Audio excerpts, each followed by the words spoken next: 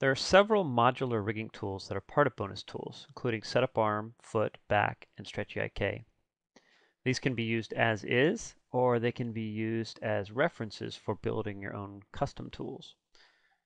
So the way they work is you basically have to create controllers for your body parts. So for instance, you'd need an elbow controller and you'd need a hand controller. Now these would just be simple curves. So you would load the hand controller, and likewise you would set the elbow controller. Then you would go in and choose which joints you want them to control, starting with the shoulder down to the wrist. If you have twist joints for the elbow or for the arm rather, you can include those. Otherwise you simply apply and you give it a prefix. So this would be the right side of my character, so I'm going to use right underscore and apply.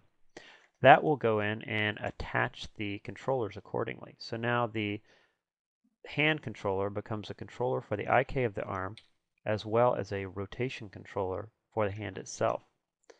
The elbow controller becomes a driver for the pull vector. This same process can be repeated on the right side of the character. The Stretchy Ik tool allows you to create stretch on an existing IK chain. So you would do this based on an existing IK handle. So in this case I'm using the x-axis. So I apply that, and now when I pull on this controller, you can see I get a certain amount of stretch on the arm. Now this is actually calculating the scale of the arms based on the distance between the shoulder and the elbow and giving me a threshold beyond that I can extend beyond. The script could be customized to add translation instead of scale or to change the amount of stretchiness. The Setup Foot tool is similar to the Setup Arm tool, but with some additional controls. You first of all define the foot controller, which is a curve or a locator that you create. Then you define the knee controller, which is also a curve or locator you create. And then you have a couple of options here. One, you can choose to include or not include a heel joint. And you can also do 3 different methods for the creation of the foot controls.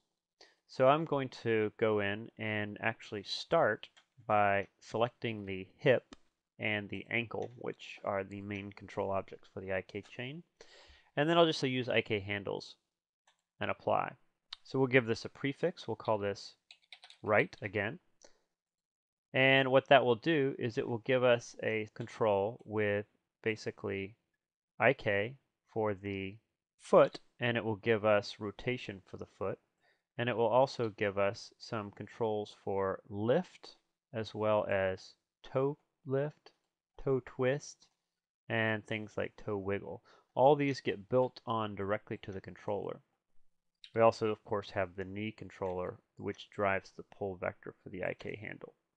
As an alternative, we can use parent constraints or set-driven key. So as an example, if I apply set-driven key, once again, naming this right for the right leg, this will give me a similar controller. It will basically give me a FK IK controller, which allows me to, or rather an IK controller with FK for the foot, but it gives me a simple roll attribute. For instance, when the foot is planted on the ground, it gives me a single roll attribute that basically combines all of the 3 controllers that, or multiple controllers rather, that I showed before. So now the one roll attribute will basically roll the foot from the heel all the way to the toe. The Setup Back tool allows you to rig a back using a spline IK rig with clusters essentially. So you can control the number of clusters, which basically is related to the density of the curve. And then you can also choose to use custom objects for controllers for the base and top of your rig. So for instance, this is a simple curve that would drive the base of my character, and then this is a simple curve that would drive the top. So I'll choose this as a bottom controller, and I'll choose this as a top controller. And then I'll go in and choose the joints from the base of the spine to the top of the spine, or the base of the neck rather, and then I'll rig the back. That will give me a control over the center of the character, so you'll notice that I can actually move the character around based on the hips, and notice that I've already rigged the right hand and the right foot, so those are actually locking in place as you would expect. And then I have another controller here for the back. So this basically allows me to either move the back and forth, or pivot it forward to backwards, or pivot it side to side. The lower controller also can have a pivot as well if you need to do a wiggle. So again, these 4 tools are modular in their design, but they're also meant to be prototypes or examples for anyone that needs to build their own custom rigging tools.